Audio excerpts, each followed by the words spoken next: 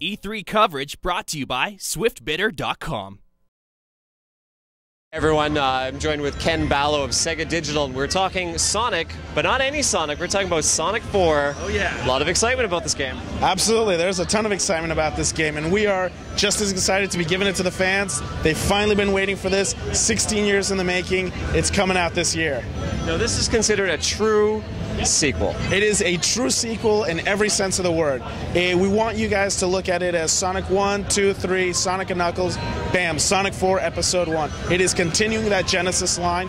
Think of it as Genesis games made today. But it looks a little bit better than Genesis days. It does look a little bit better, you know. I mean, we're fortunate enough to be able to offer Sonic 4 in full HD quality. We're bringing back the classic 2D gameplay style, momentum-based. It's going to be platforming, and it's going to be fast. Now, I just had a chance to play it, and it feels very familiar. It definitely should feel very familiar. I mean, we want everybody to sit down, play it, and really be reminded of a younger time, you know, when they used to sit in their parents' living room, plug in those carts to the Mega Drive and the Genesis, and play. And that's what we want to have the big takeaway from Sonic 4. Of course, there's going to be some few new features to kind of bring it, you know, forward. It is a different era. Of course, you know. So we're incorporating for the first time the homing attack in a proper manner in the Genesis line. So that's going to add a little bit of a different tempo to the gameplay. Now, there was a lot of controversy of whether we should have it or not, because it is a move that was associated primarily with the 3D Sonics. Once people started playing it, though, we found, especially here at E3, that once they got used to that tempo, they just couldn't get enough of it. I mean, it started becoming second nature to the players, just like when Sonic had the spin dash for the first time. You went back and played Sonic 1, and it felt almost naked not to have it. The homing attack will do that for Sonic 4.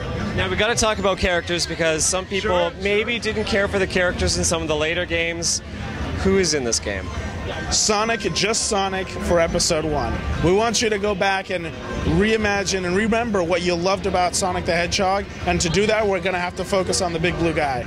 Now, this is Episode 1, so clearly that means there are going to be more titles or more sequels coming out. That is correct. Sonic 4 is a huge saga, but in order to sort of offer it to the consumers in an intelligent manner, we decided to split it up into different episodes. Now, there is a finite number of episodes, so this isn't something that we're going to see Sonic 4 Episode 9 or something. There's a very finite amount of episodes. They are very good as far as length is concerned. The first episode is going to have roughly 24 levels, so it is a pretty good chunk of gameplay.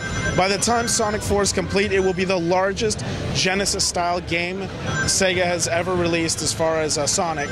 And then we're going to come up with the next ones, again, in an appropriate amount of time. We definitely don't want you waiting like 3 years for Episode 2.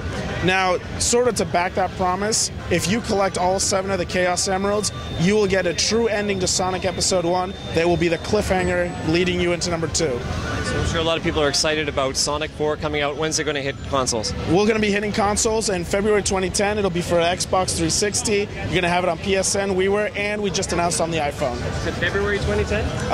Fall of 2010. Fall of 2010. So fall of 2010, Sonic 4 coming to a console near you. There we go. Thank you. Thanks for watching, guys.